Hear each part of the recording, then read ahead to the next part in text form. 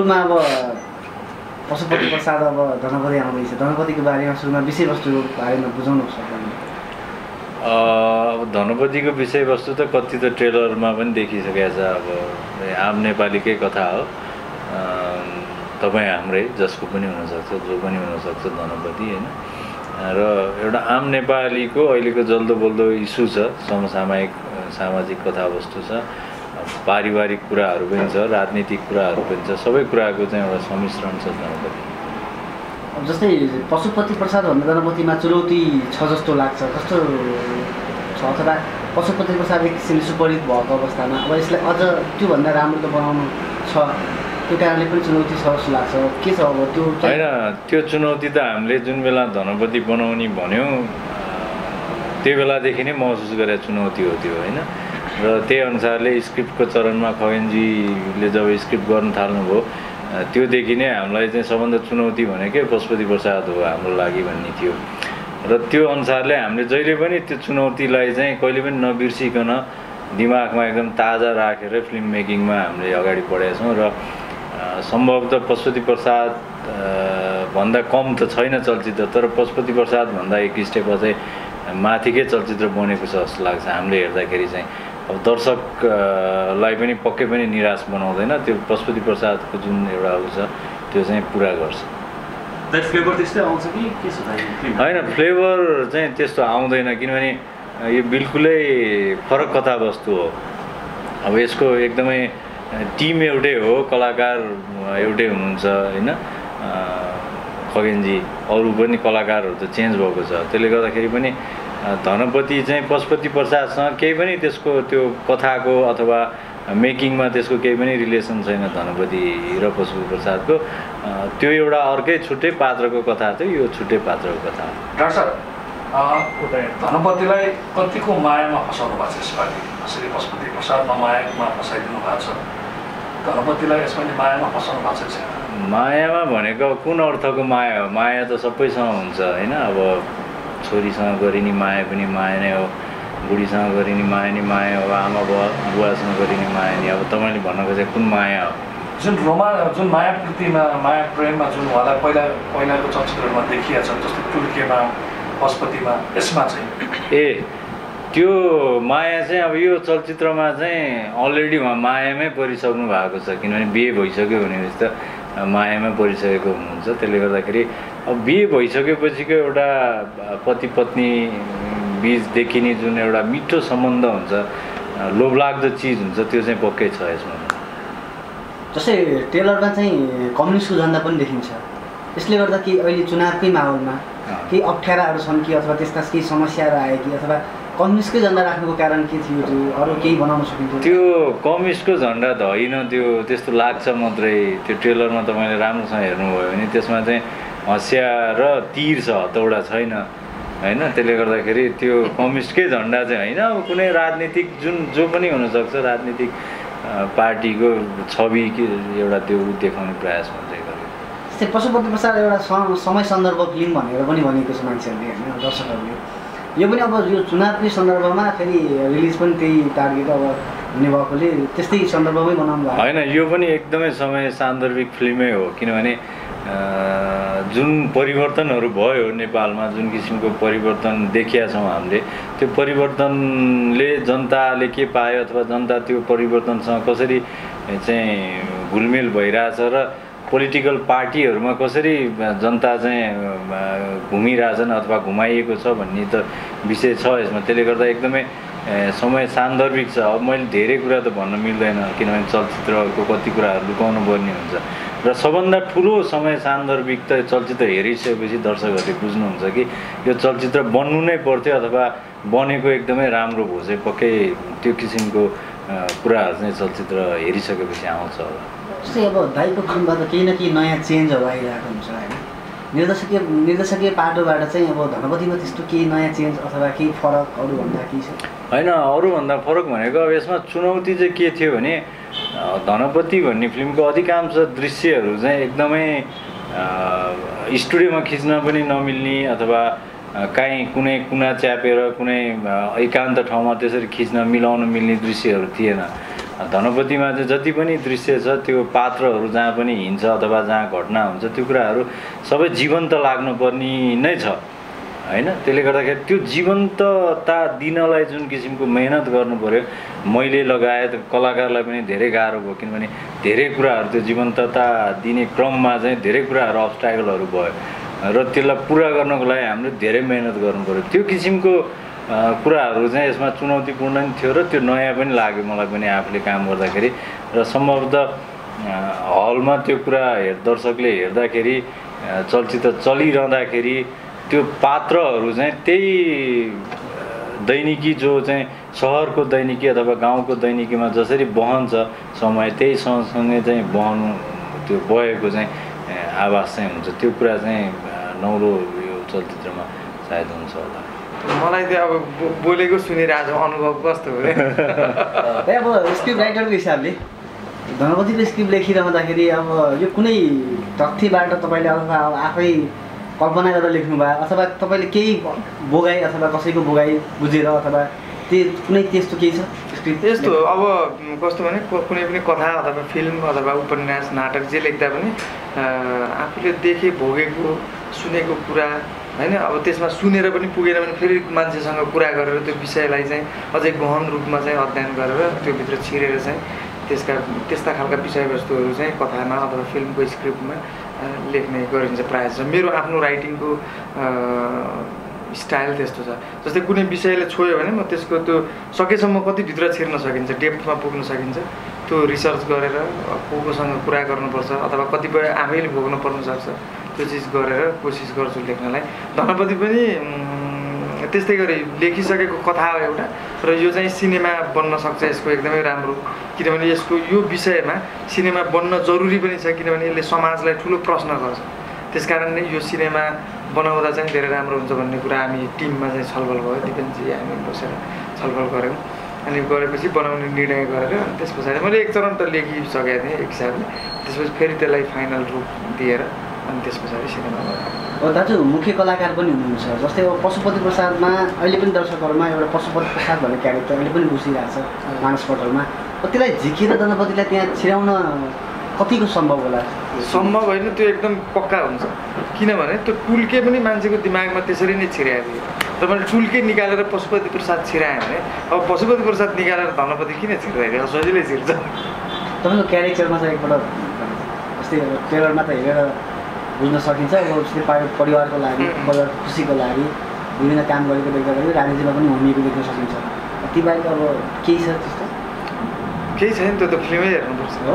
प्रायः तपाईँ चाहिँ आफू अलिकति स्ट्रङ भएको आफूलाई अलिकति स्ट्रङ बनाउने क्यारेक्टर लेख्नुहुन्छ है, आफूले लेख्ने भएको कारणले गर्दा पनि त्यो चाहिँ एकदमै ठुलो भ्रम हो होइन। त्यो मैले आफूलाई लेखेको चाहिँ त्यो संयोग हो र फिल्म लेख्दाखेरि प्रायः जसो मैले अहिलेसम्म लेखेको फिल्महरू चाहिँ क्यारेक्टर बेस्ड छ होइन, पात्र केन्द्रित फिल्महरू छन्। त्यसकारण पात्र केन्द्रित फिल्ममा त्यो त धनपतिको कथा हो अथवा पशुपति प्रसादको कथा हो अथवा टुल्केको कथा, एकजना व्यक्तिको कथा भनिन्छ भने जब त्यो व्यक्तिको प्रसङ्ग जति बेला पनि आइरहेको छ कथामा होइन, त्यो भएको त्यस्तो हो। अब हाम्रो देशमा चाहिँ नेपालमा हाम्रो फिल्म इन्डस्ट्रीमा क्यारेक्टर बेस्ड फिल्म चाहिँ त्यति धेरै नबनेको स्थितिमा त्यस्तो लाग्नु पछिल्लो समयमा आएर त्यो 3वटा 4वटा त हामी 3टा त हामीले बनायौँ, अरू पनि केही छन् होइन। अनि त्यो क्यारेक्टर बेस्ड फिल्म हेर्दाखेरि मान्छेलाई चाहिँ मलाई चाहिँ टलक चाहिँ एउटा इक्जाम्पल छ, टलकजङ भर्सेस टुल्के रिलिज भइसकेपछि सबै टुल्के मात्रै देखिन्छ त फिल्ममा भनेर 2-4 जनाले भन्नुभयो। किन भन्नुभयो भने उहाँहरूलाई थाहा छैन कि हाम्रो सिनेमा नै पहिला त त्यहाँ त धेरै प्लटहरू हुन्छ सिनेमामा, धेरै जसो सिनेमामा, अनि फरक फरक पात्रका फरक फरक कथाहरू भनिएको हुन्छ होइन। तर एकजना व्यक्तिको कथा भनेको सिनेमाहरू धेरै कम थिए, त्यसकारण चाहिँ मान्छेलाई त्यस्तो लागेको हो। र अहिले तपाईँले जुन प्रश्न गर्नुभयो तपाईँलाई चाहिँ नि त्यो लागेको हुनसक्छ कि अब बढी आफ्नो लागि विशेष भूमिका लेख्छ भनेर, भोलि म अर्काको लागि लेख्दा पनि म विशेष नै लेख्छु। तपाईँले सुरक्षाजीलाई चाहिँ कसरी चाहिँ के अनुमोदन गर्नुभएको? तपाईँले गर्नुभएको? मैले होइन, यो त डिरेक्टरको। तपाईँलाई लाग्छ कि एउटा कलाकारले अर्को कलाकार छान्छ? लेखक हुनुहुन्छ तपाईँ? होइन, लेखकले पनि मिल्दैन, त्यो कास्टिङ गर्ने भनेको डिरेक्टरले होइन। अब होला कुनै कुरामा कन्फ्युजन भयो, अलिकति बल चाहियो भने लेखकको हैसियतले यो पात्रलाई मैले यसरी सोचेँ, यसमा के छ, मिल्छ कि मिल्दैन भनेर सल्लाह गर्नु कुरा स्वाभाविक हो। तर लेखकको अथवा मुख्य अभिनेताको त्यसमा हस्तक्षेप अथवा त्यो कास्टिङमा भूमिका हुन्छ भन्ने मलाई लाग्दैन, त्यो हुनु पनि हुँदैन। सुरक्षाजी कसरी अनुबन्धित हुनुभयो यो टिमसँग यो चलचित्रमा, के अलिकति त्यो समष्टिमा भनिदिनुहोस् न। मलाई त अब फोन आयो डाइरेक्ट, अनि त्यसपछि भेट्न गएँ, अनि कुराकानी भयो, अनि अप्रुभ भयो। त्यो अगाडि के भयो पर्दा पछाडि त त्यो मलाई पनि त्यति थाहा चाहिँ छैन। सायद उहाँहरूलाई यो पात्रको लागि चाहिँ सुटेबल हुन्छ कि जस्तो उहाँले पनि पक्कै पनि रिसर्च गर्नुभयो होला नि त्यही सम्बन्धी, त्यही जस्तो लाग्छ। अलिकति मोडर्न हुनुहुन्छ होइन तपाईँको त्यो हेर्दा पनि। अब त्यो फिल्ममा विवाहित एउटा महिलाको भूमिका निर्वाह गर्नुपर्ने त्यो अफर गर्दा सिधै कसरी स्वीकार्नु भयो? त्यो हुन्छ भनिहाल्नुभयो कि यो अघिको उहाँले दिनुभएको फिल्मलाई हेरेर पनि यो फिल्ममा गर्न चाहिँ मैले छुट्याउनु हुँदैन जस्तो लाग्यो तपाईँलाई? अब एउटा कलाकार हुने डिसिजन जब लिन्छ नि मान्छेले, तब त्यो आफूलाई चाहिँ कुनै पनि एउटा जोनमा फिक्स राख्न चाहिँ हुँदैन क्या। ऊ जहिले पनि आउट अफ बक्स पनि म क्यारेक्टर गर्न सक्छु भन्ने एउटा आत्मविश्वास त दिनु परिहाल्यो। त्यो कलाकार यत्तिकै हुन्छु भनेर आउन त मिल्दैन। त्यो बाहिर एपियरेन्स जस्तो देख्दा पनि त्यो भित्र हाम्रो साइकोलोजिकल स्टेटस हो कि हामीले बुझेर त्यो कलाकार त्यो चिजलाई त्यो पात्रलाई पोर्ट्रे गर्ने त हो नि। त्यही भएर यो बाहिर मेरो एपियरेन्स भनेको यसमा जजमेन्टल हुनै पर्दैन। एउटा कलाकार भएपछि अलिकति डाइभर्सिफाइड, अलिकति मल्टी पर्सनालिटी हुनुपर्छ भन्ने जस्तो चाहिँ मलाई लाग्छ। पशु प्रजातमा वर्षाजीको भनौँ न त्यो क्यारेक्टरलाई धेरैले सम्झे होइन, खगेन्द्रजी पछि पनि अरू विभिन्न क्यारेक्टरहरूमध्येमा उहाँको क्यारेक्टर पनि धेरैले सम्झिने क्यारेक्टर हो। यो फिल्ममा पनि तपाईँलाई फिल्म हेरिसकेपछि सम्झिरहन्छन् वा रहँदैन, के लागिरहेछ अहिले? अब उद्देश्य के हो भन्ने कुरा हो। म त चाहन्छु कि फिल्मलाई चाहिँ राम्रो भन्नु सबैले होइन। एउटा मेन जुन कथा छ, जुन हामीले समाजमा जे मेसेज फ्लो गर्न खोजिरहेको छौँ अथवा हाम्रो उद्देश्य भनेको इन्टरटेन गराउने हो, त्यो चिज चाहिँ एप्रिसिएट होस् होइन। एउटा पर्टिकुलर कलाकार हो हिट हुने नहुने भने त त्यो अब अलिकति पर्सनलै भयो। अफकोर्स एक्सपेक्टेसन हुन्छ मलाई पनि रुचाइदिनु होला भनेर होइन, तर एज होल हाम्रो टिमको काम चाहिँ एप्रिसिएटेड होस् भन्ने मेरो धारणा। दाजु अब यो फिल्मबाट एउटा अर्को जिम्मेवारी पनि हुनु भएको छ, त्यो अब सिनेमाटोग्राफर पनि आफै हुनुहुन्छ। त्यो निर्देशक र एकातिर अर्कोतिर सिनेमाटोग्राफर पनि भयो भन्दा त्यो समस्याहरू त्यस्तो केही भयो कि अथवा आफै काम गर्न त्यस्तो केही अनुभव? त्यस्तो समस्या त केही भएन। शारीरिक रूपले चाहिँ अलिकति थकान चाहिँ हुन्थ्यो होइन, त्यही एउटा लोड हो। अरू त्यस्तो समस्या चाहिँ खासै केही पनि भएन। मैले होल त्यो फिल्मको चाहिँ छायाङ्कनको दौरानमा इन्जोय नै गरेँ, रमाइलो लाग्यो। र सबभन्दा बढी रमाइलो चाहिँ त्यो ट्रेलर लन्चको दिन जुन आफूले खिचेको सर्टहरू पर्दामा हेर्दाखेरि चाहिँ झन् एउटा रमाइलो अनुभूति भयो। अब पोख्त त मभन्दा धेरै राम्रो सिनेमाटोग्राफरहरू हुनुहुन्छ होइन, म त्यस्तो सिनेमाटोग्राफी विधामा त्यस्तो होइन होला। तर अब यो चलचित्रमा चाहिँ मलाई आफूलाई जुन किसिमको चाहिएको थियो त्यो मैले आफैले खिच्न सकेँ, त्यति मात्रै हो। र अब जो सिनेमाटोग्राफर भए नि हुन्छ भन्ने पनि होइन। अब त्यो फिल्मको जनअनुसार कहिले काहीँ को चाहिने हुन्छ, कहिले को हुन्छ। अब केही हदसम्म म आफूले गर्ने काममा अब निर्देशकको विधाले चाहिँ स्क्रिप्ट, अब सिनेमाटोग्राफी, एडिटिङमा चाहिँ ज्ञान राख्नै पर्छ जस्तो लाग्छ। त्यसले गर्दाखेरि मलाई केही हदसम्म ज्ञान छ त्यसको, त्यसले गर्दाखेरि पनि अलिकति सहज भयो होला। भनिन्छ पशुपति प्रसादमा जुन महसुस गरिएको थियो सिनेमाटोग्राफीमा, यसपालि सायद हाम्रो एक्टर पनि एक्ट्रेस पनि र तपाईँ स्वयं पनि एकदम सन्तुष्ट हुनुहुन्छ अरे नि त यो सिनेमाटोग्राफीको कुरामा आउँदाखेरि? अब सन्तुष्ट त अब खोइ अब फिल्म आएपछि थाहा होला त्यो कसरी आउँछ त्यो कामलाई होइन। अब अहिले हामीले त आफूले गरेको काम चलचित्र प्रिभ्यू हेर्दाखेरि राम्रो लागेको छ, राम्रो भएको छ भन्ने हामी सन्तुष्ट छौँ। तर अब त्यो कुरा दर्शकलाई कसरी लाग्छ अब त्यो त फिल्म रिलिज भएपछि नै थाहा होला। भयो पक्षमा पनि तपाईँहरू जोइन्टली हुनुहुन्छ होइन, चलचित्रको प्रदर्शनको तयारी कस्तो हुँदैछ, कतिवटा हलमा रिलिज हुँदैछ होइन? चलचित्र चाहिँ लगभग नेपालभरि सबै चलचित्र घरहरूमा लाग्ने जस्तो सिनारियो देखिएको छ। चलचित्रको माग एकदमै उच्च देखिएको छ र सानो सानो सिङ्गल स्क्रिनहरू जो हुनुहुन्छ उहाँहरूले पनि सिनेमा मागिरहनु भएको छ। त्यसले गर्दा हामीले चाहिँ सम्भवतः सबै चलचित्र घरहरूमा लगाउने भन्ने मनस्थिति बनाएको छौँ र सबै हलहरूमा हेर्न पाउनुहुन्छ होला। त अहिले भन्यो भने त तपाईँ कसरी हेर्न जानुहुन्छ? मिल्दैन त्यो भन्नु। तर तपाईँ दर्शकहरूलाई रोउनमा च्याम्पियन हुन्छ नि त। त्यो त तपाईँहरूको मूल्याङ्कन। एउटा यो भनिदिनुहोस् न, यो धनपति भन्ने शीर्षक छ, त्यो एउटा पात्रको नामको लागि मात्रै नाम हो अथवा यसले अरू सराउन्डिङ पनि मिनिङ बोकेको छ? यस्तो मिनिङ बोकेको छ। जस्तै धनपति भन्न त मिल्दैन, किन मिनिङफुल छ, किनभने धनपति किन राखियो नाम भन्ने कुरा अलिकति मिनिङ छ त्यसमा। र खास धेरै मान्छेलाई लाग्छ कि यो पति जोडिएको हुनाले पशुपति प्रसादसित केही कनेक्सन छ, त्यो चाहिँ कनेक्सन केही छैन।